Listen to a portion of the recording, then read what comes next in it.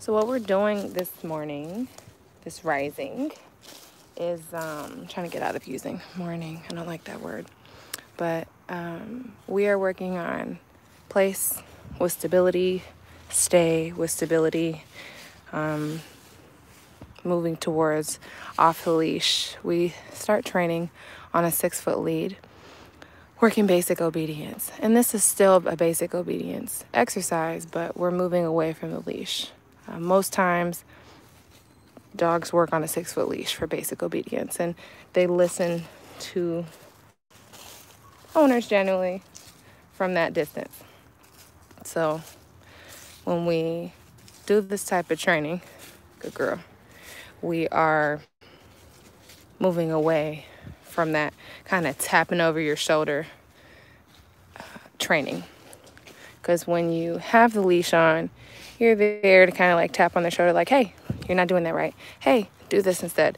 So when we start distancing ourselves, this is where we move into off-leash obedience. So this is just one exercise of so many.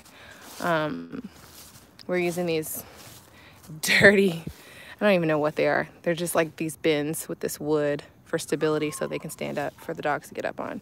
But it's a great tool to use for them to have something to be up on. Hey, mama, good girl.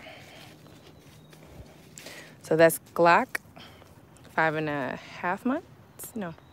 Yeah, he's almost 6 months soon. And Panda, 6.5 months, 7 months soon. Male, female.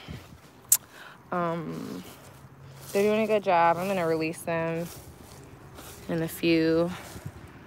We usually keep sessions short and sweet, like about 15 minutes, 10, 15 minutes. Then they're like over it. They're kind of checked out mentally, so they need a break as puppies. Okay, come on, let's go. Release, good. Okay, let's go. Go. Good girl. Okay, good job. All right, have a great day, guys. Hope you enjoyed the little video. I think we'll be going live on here more often. Make sure you subscribe, like, comment, because we will be using YouTube much more than Instagram.